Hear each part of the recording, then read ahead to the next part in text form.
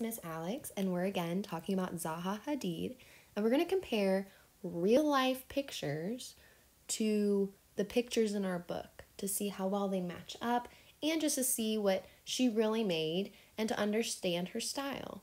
So this is Zaha Hadid herself next to the front cover of the book about her, and she does look like her picture. She has a very different style of clothing, and you'll see more of that near the end of this slideshow. So on this page, she remembered the grasses and the marshes swaying, and she wants to see the tall buildings dancing like the grass.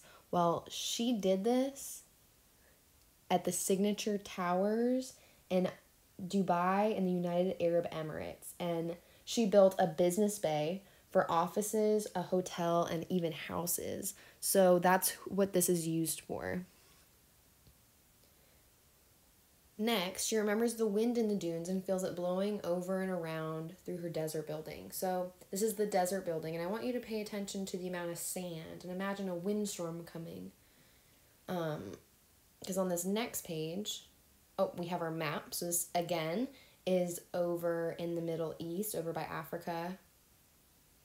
And this is the building in a sandstorm. So this is the BIA headquarters in Sharjah, United Arab Emirates.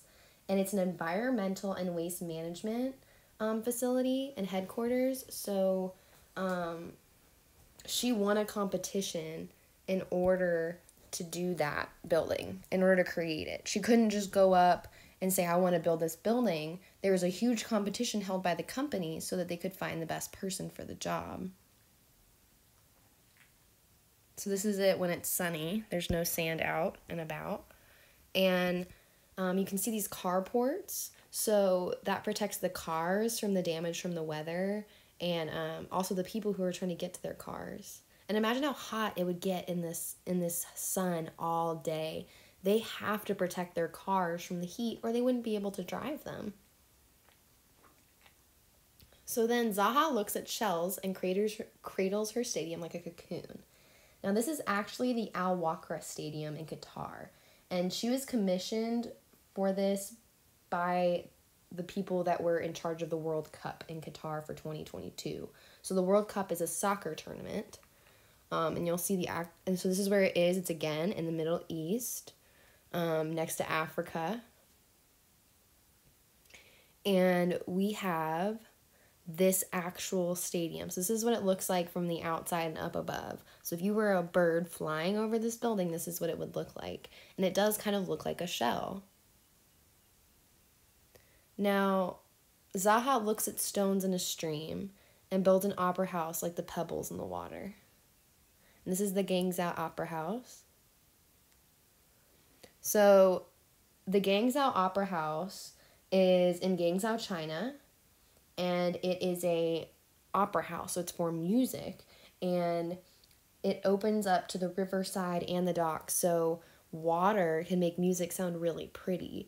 And it's a really awesome sound if there's music coming from the opera and then it's bouncing off the water or traveling through the water to the person listening. So as you can see, this is the inside of the opera house from the book. And the singer is the pearl in the oyster shell, is what the book said. So let's see the inside. This is the inside of the opera house, and it looks exactly like the picture. It has holes in it that let the light filter through, kind of like a lantern. So the whole building becomes a lantern that throws light around. So you can see the light falling underneath the chairs on the picture on the right because it's coming up from below and it's falling. So again, it looks like the inside of a shell or like a wave itself. So next, Zaha looks up at stars and galaxies and sees swirling buildings. And this is actually the Galaxy Soho in Beijing, China. Let's see where it is in the world. So as you see, it's in Asia. So this is the building from above. So if we were a bird flying above, this is what the building would look like. And it kind of looks like big eggs or jelly beans.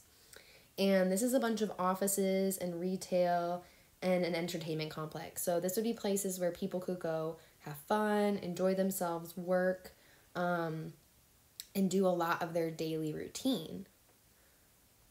So this is what it looks like looking down into it. So you can see it's very curvy. I don't know if we have a lot of buildings in Atlanta that are curvy. Do you remember any? This looks very different than what I'm used to seeing. Zaha looks at waves and sees a bridge that moves with the water. So this was our coloring page today. And I really liked it because you can see in the way that the waves are moving that the bridge is moving in the same direction. So this is actually the Sheikh Zayed Bridge in Abu Dhabi, United Arab Emirates. And it links the Abu Dhabi island with the Gulf Shore. And it holds 8 roads across. So there's 2 4-lane highways. So if you were to count the number of roads from one side to the next, it would be 8. So it's a very wide bridge. That's a very big job for her. As you can see, again, we've been in this area before for the Signature Towers, the BIA headquarters, the Al Wakrah Stadium. This is the Middle East. So her bridge, as you can see here, is quite beautiful.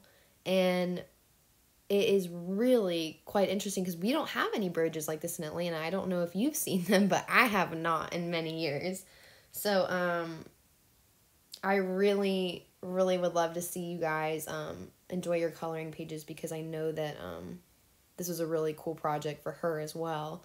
So look again, if you're a bird flying up above it, this is what it looks like. And you can see the 8 lanes of cars. So there's actually 2 bridges, it looks 2 tiny bridges that she built right next to each other with the waves holding the outside and coming into the inside. So the waves of the bridge act as a support to keep the bridge together as well as decoration. And you can see a not so exciting bridge next to it on the other side that doesn't look as fun as this one.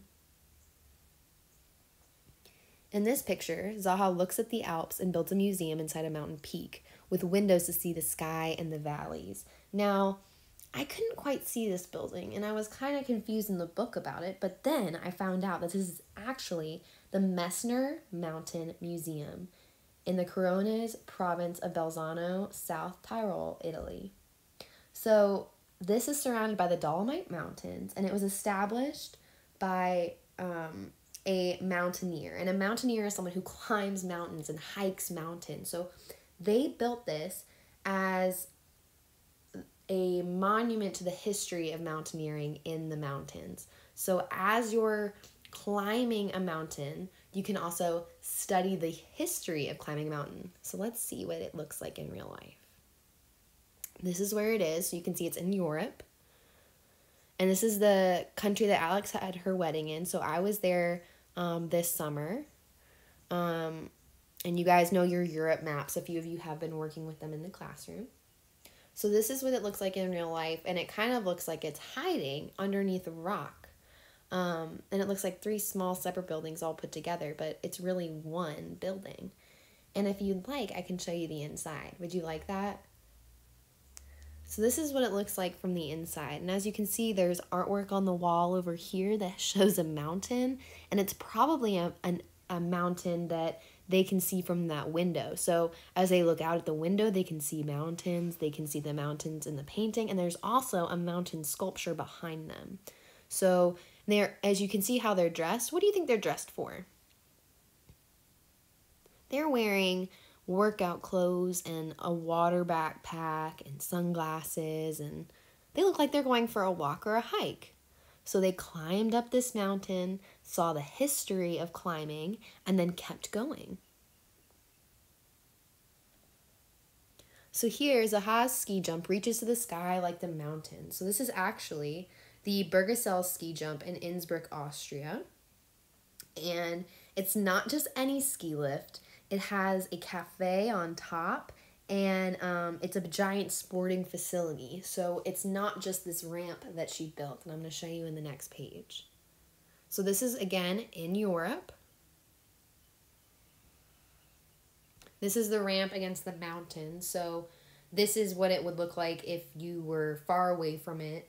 Maybe you could see this if you were a bird, but you could also see this if you were far away looking up at the mountain. So this is the top where there's a cafe. And then this is the entirety of the ramp. So this is how the ski jumpers will start. They'll take a ride all the way to the top of the ramp. And then when they get to the top, like a slide, they'll be on their skis and they'll slide down that ramp all the way to the bottom. And if I remember correctly, I believe it's the speed and the accuracy of with which you ski. So if you're skiing down this ramp, there might be an obstacle course that you have to go through. There might be a zigzag you have to follow, or there might be a certain time you're trying to beat. So if maybe you're trying to do it in a certain amount of seconds, like when you guys try to run really fast. On this page, Zaha thinks of the jungle and ancient wood temples and builds wooden buildings to remember a faraway war. So this is the Sleuk Rith Institute in Phnom Penh, Cambodia, and this is quite a meaningful building for their community because it is a memorial of sorts. And a memorial is something that people make to remember something by, something meaningful, something important that they don't want to forget. And that can be something that's happy and sad. So it could be for someone that did something amazing, or it could be for a lost loved one. So the Sleuk Rith Institute was actually a museum, a research center, a graduate school, and a library. And its focus is for reflection, healing, and reconciliation, which means they want to heal their community. It was to make their community's bucket fill up because their bucket had been emptied by these mean people that came in and told them how to run their country. And they were called the Khmer Rouge. So they built this building in order to say, this happened in our history. We don't want to forget it. We want to remember it and honor it in our country so that we remember everything that happens and we can learn from it. Just like we learn lessons in school, they would learn lessons by building buildings. So as you can see, it's here in Asia. So it's all the way over in Cambodia, which is a really tiny, tiny country. And it's quite beautiful. It's where Miss Alice gets all of her fun pants from and where she wanted to live for a long time. But if you guys ever get the chance, I highly recommend reading any fun little stories about Cambodia because it's quite beautiful with the temples. And this is an image of the walls. So you can see there's water on the ground. And that's quite normal for Cambodia because they have the rainy season. So they would get water piling up in puddles quite regularly. You can also see this is what it looks like from the outside. And it kind of looks like a tree that's growing up. So you can see the trunk and the branches up at the very top. So as you can see, they also put trees around it in the picture, but here on this side, you can't see any. So from certain angles, it looks like it stands by itself, but from far away, it looks like it's in a forest of trees. Now, this one is a dream that she had, and it is something that she believes is still possible. Now, this represents the new Moscow in Russia that she designed. Now, that's over here in Russia, up at the top where it gets kind of cold. We've looked at that map before. Now, this is what those buildings would look like.